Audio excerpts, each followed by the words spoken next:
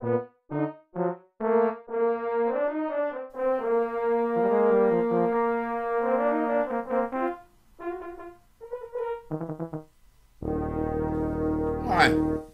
I'm the Insect Inspector, a citizen scientist concerned about the small things and why flying insects are in decline worldwide. It was a cursory glance at a spider's web one day that started this talk. It was an old web that should have been littered with the remains of prey, but it was empty. The sight led me to getting tangled up in a different web, one of geopolitical and business interests that are putting insect survival at risk. Let me take you on that journey by starting with a story. In Africa, I found a starving chameleon. I paid local boys to catch some crickets to revive it. They returned empty-handed. Their father said there are no longer any around since a mobile phone mast had been put up. As it was a place where neither habitat loss nor insecticides could be to blame, I took him seriously. Looking at the signal on my phone, I wondered if EMR, the electromagnetic radiation from wireless communication systems, might be the cause of the global decline. So I set out to test this possibly catastrophic hypothesis. The chameleon died. In Germany, the Krefeld Entomological Society has been regularly surveying nature reserves. Recent findings show that in the last 30 years, flying insects have declined by 75%. Their report points to a single factor other than land use and climate change as the reason, but they don't know what it is. The survey sites are close to densely populated areas dotted with an extensive network of phone masts. This infrastructure has grown over 30 years in line with mobile phones going from a luxury to a necessity. So I found a correlation between insect decline and man-made electromagnetic radiation. But correlation does not mean causation. There has to be a causal link. I am also an IT guy, an early evangelist of the benefits of technology. I first sent data over a mobile phone in the 80s and have gone from struggling to find a signal to having a universal service available anywhere, anytime. The industry has come a long way in a short time, with new subscribers signing up every couple of seconds.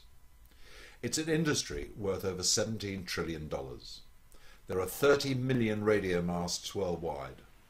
1% of global energy is used to power this utility. It's also been a money spinner for governments. The Spectrum auction netted the UK Treasury over £26 billion. But is it safe? EMR transmission guidelines are based on microwave ovens. They're all about the specific absorption rate of heat by human flesh. So who's in charge of SARS outside the kitchen? The International Commission on Non-Ionizing Radiation Protection is the body that issued the threshold values to which the industry works. The Commission, an NGO whose origin and structure are none too clear, set out these guidelines 18 years ago. In the UK, Ofcom regulates the industry, and I asked if they had any research on the impact of EMR on insects. No, they didn't. They referred me back to the Commission, as they are responsible for the effects of electromagnetic fields in the living environment, who said, and I quote, "It's not something we have considered." So our hypothesis is set in the context of a fast-moving, under-regulated global business with the goal of covering 95% of the landmass with modulated microwave radiation 24/7. In short, we're all part of a massive experiment based on a use now, find out later model. But hey, I'm getting carried away. I'm the insect inspector, not a conspiracy theorist, though what has been sold off is the habitat they inhabit. We're looking for a provable causal link, so let's start with bees, a good bioindicator. As a beekeeper, I was examining a hive one day to see if they were healthy. I had my phone on silent to take a picture of anything untoward. When you break into a 30,000 resident high-rise block, you have to go in ninja style, hoping they won't notice. All was calm till a call activated the phone. The bees erupted in an aggressive swarm. So I have direct experience with EMR and behaviour change. And yes, I did get stung.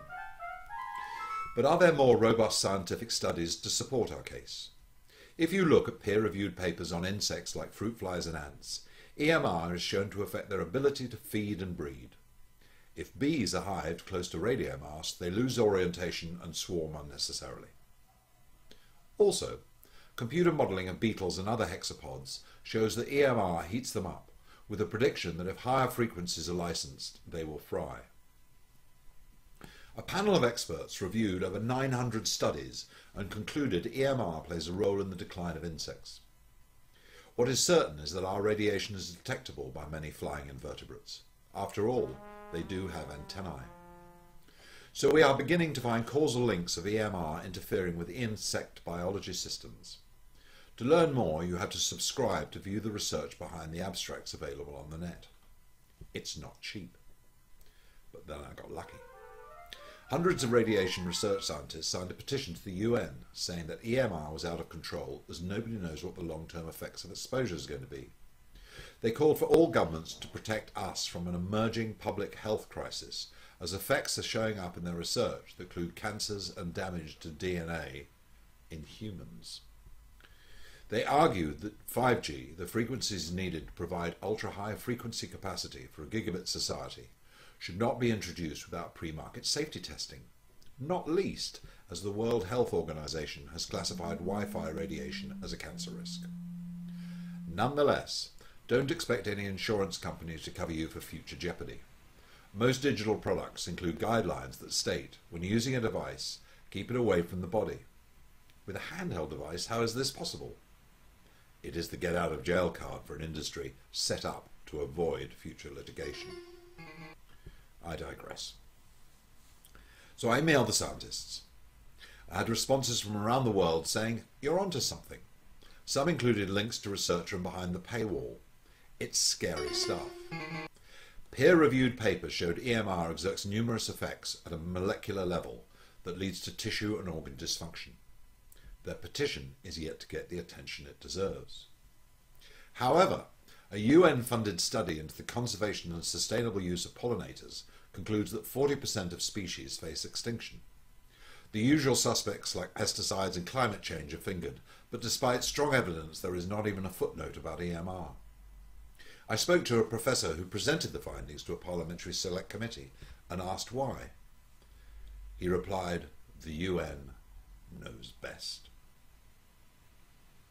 The trouble with this approach is that it informs government thinking.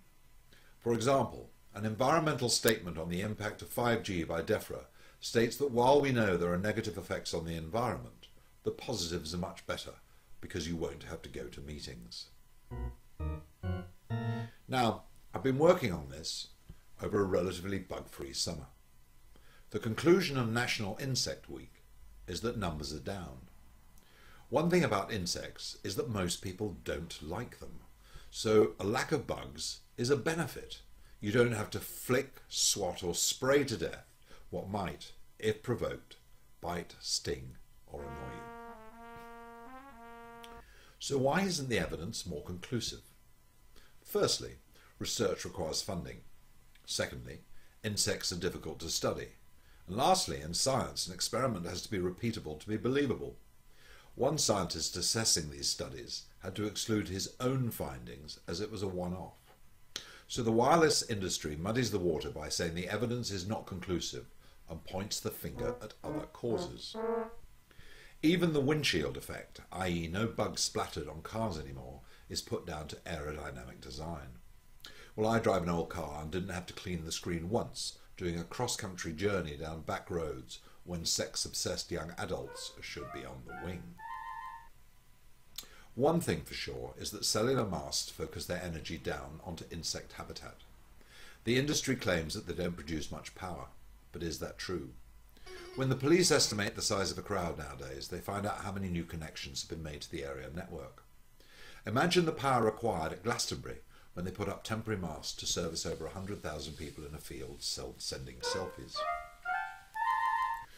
Let me give you one last piece of anecdotal evidence. I was sailing near the Isle of Wight in a busy shipping lane rammed with ferries and pleasure craft. It's also a naval complex. The UK's new aircraft carrier came out on manoeuvres, probably as intensive an area of EMR signal anywhere.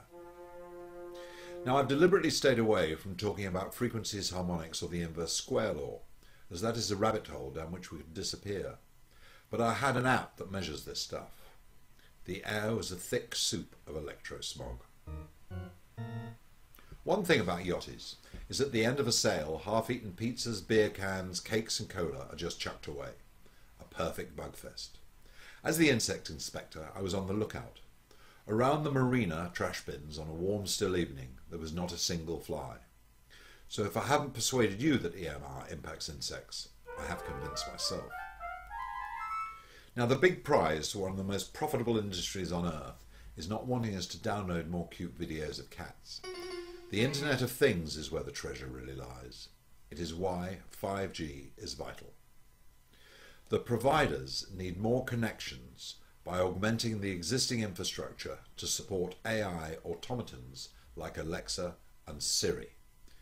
But they also want to put up microcell masks down every street that will expose us all to massively increased doses of radiation. However, in Ofcom's document on the benefits of 5G, people hardly get a mention. It's all about robotics, drones and self-drive cars. After all, you don't want a null zone in your neighbourhood if you let your kids play on the street, though they are more likely to be close to a screen zapping stuff while getting zapped by radiation in return. Wireless tech is good for government, the military and the surveillance society.